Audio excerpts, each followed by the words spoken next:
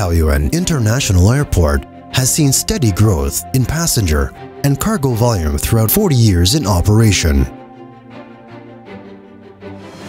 Today, we are making great strides towards sustainability through cutting emissions, improving air quality and energy efficiency. Taoyuan International Airport has won ACI Asia Pacific Green Airports Recognition Awards for 3 consecutive years. One of the key factors gaining it recognition was the electrification of its ground vehicles.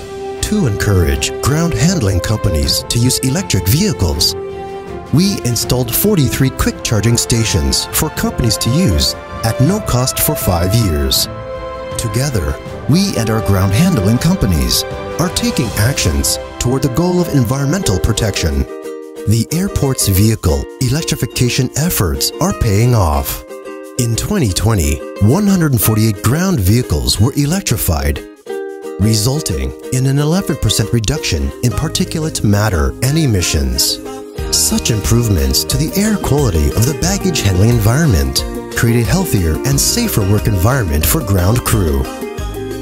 We will continue to replace ground vehicles with electric alternatives as their service lives expire. When Terminal 3 is opened, it will continue this trend of electrifying ground vehicles with the aim of improving air quality.